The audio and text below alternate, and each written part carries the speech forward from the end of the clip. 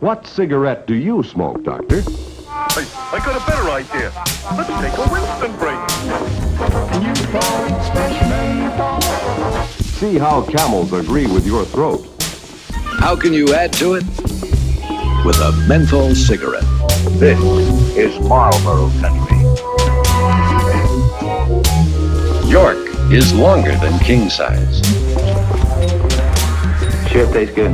I've made a shirt that can sense smoke. So basically when a person wears the shirt and when there's smoke, it will sense it. Then it would turn on the LEDs, and there's 3 of them, and there's words next to them. One's a stinky breath, yellow teeth, and lung cancer. People who smoke live to 14 years younger than a non-smoker. They die 13 years sooner. Why a smoke detector? Oh, because lots of people smoke in the world,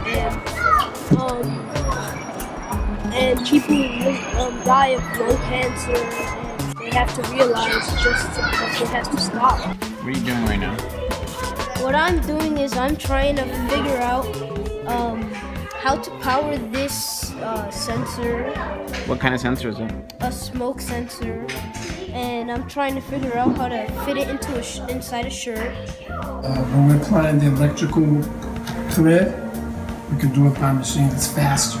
What do you think about what you're learning right now? I guess it's pretty important since I have to sew in this into a shirt. And this is a lily pad Arduino.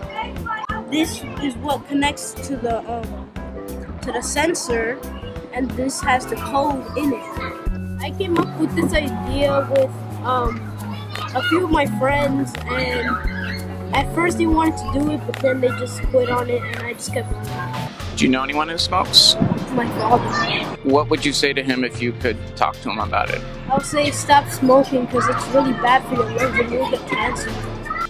Well, people have been interested because they've never seen anything like this, and I'm pretty sure I'm one of the first ones to ever do it. So my next step is to finish off this prototype and then start making more and sell it on Etsy.